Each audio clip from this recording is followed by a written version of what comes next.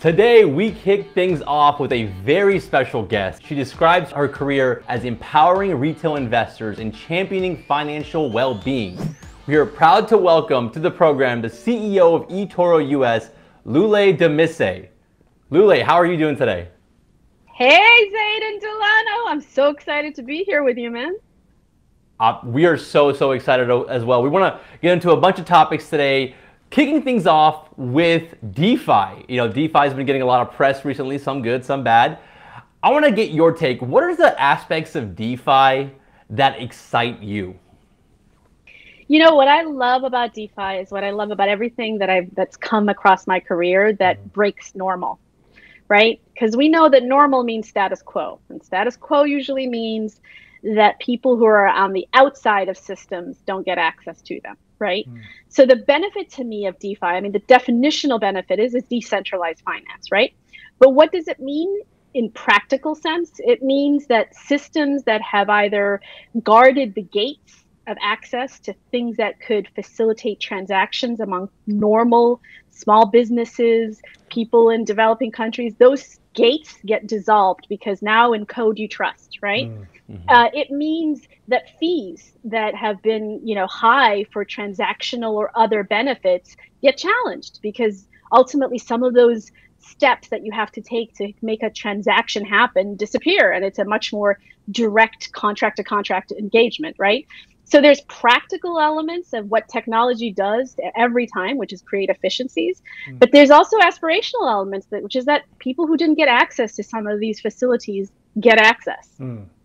Lule, that's such a great point. And I like what you mentioned about challenging the status quo. And I really heard you speak on this topic a lot, but as people of color here, on this show, there are some things that need to be challenged in the status quo, especially when we're talking about crypto and this new technology. What would you specifically like to see happen in order to get more women and people of color involved in DeFi? So part of it is seeing people of color talking about this stuff, right? I think the power of representation is a big part of it, right? Because the reality is, I've heard enough about, how the industry does not let people in, yes, those are all true. Yep. Come on in and break it apart then, people, right? And part of it is just being defiant. See, like that? So defiant and coming into the house and being a Trojan horse and coming in and learning it. One of the things I love about your show is that you are bringing the knowledge to the table, not just the noise of why people are left out, but the knowledge. And what is the key to getting into any gate?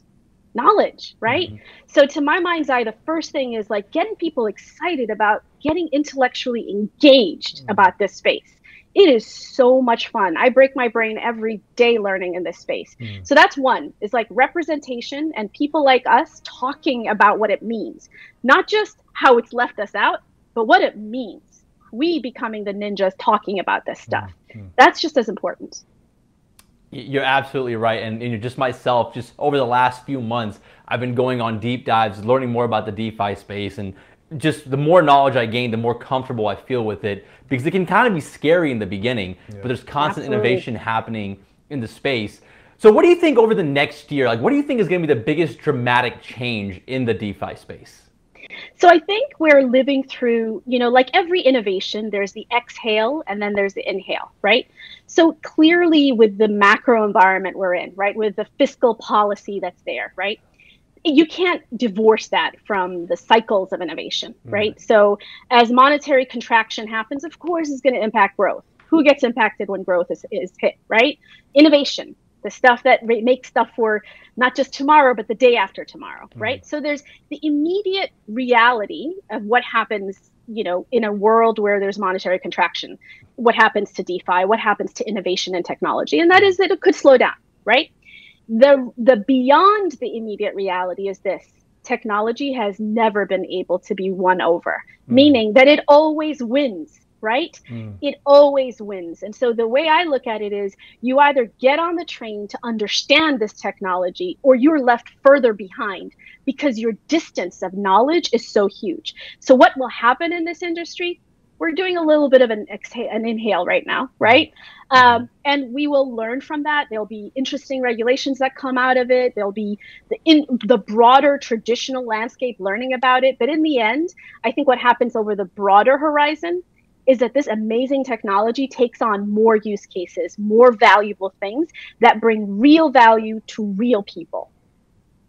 Real value to real people. I love that, Lule. And a lot of people are starting to get to know your incredible background, your story in economics and investing, which, you know, is really impressive. And what has been for you your biggest influence in pushing you in that direction for a career? Obviously, you know, the skill set is amazingly there, the passion is there, but was it instilled in you at a younger age, or did it come later on through education? What clicked with you as like, this is the way that I'm going to reach a lot of people? And where was that click for you? When I realized power, the knowledge of money was power. And I realized that in order for us to advance equity, you got to know the heartbeat of money. And frankly, it was interesting to me. I have always been I'm like a kid. This is like a very interesting, intellectually interesting. This is genuine. I didn't take a bunch of caffeine. I didn't even have my coffee today. Can you imagine what I would be like if I had my coffee? But like, it's so genuinely interesting to me. So it's the idea of like capturing the intellectual interest and not thinking of it as work or a chore, right? The way I try to engage people is sometimes what happens is when people talk DeFi or crypto or anything that's futuristic, they get themselves all worked up in explaining the technology instead of explaining what will that technology provide. And for most people who didn't grow up with this around their dinner table, around having their uncles and aunts and parents take them to clubs where they're talking about this, unless they know the why, it's really hard to be at the table to talk about the what, right? So yes, I was privileged enough to have parents that fostered intellectual, you know, curiosity, but they didn't know about DeFi or any of this, right? But they fostered intellectual curiosity. I had 3 brothers that I had to constantly fight over to get attention. That also helped. And then I also just in general genuinely liked this topic. So I leaned in and wanted to be a master at it. I'm far from it, but that is one of the things that drove me. Lule, I think you mentioned something that really caught my attention, is having the intellectual curiosity. And I think a lot of young people, especially young people, have the intellectual curiosity, whether it's about investing in the stock market or even things like crypto and DeFi. But what about the people, maybe like the older people, right? Like maybe people like my parents that just grew up in a traditional financial environment, and they're just really confused or scared or skeptical about DeFi and the technology, whether it's the yield farming or any of that stuff. Yeah. What would you tell them about like their skepticism about this whole space? So I think skepticism is very important, right? I often would say, like, if I had a band when I was in my teens, it would be called the Doubting Thomases.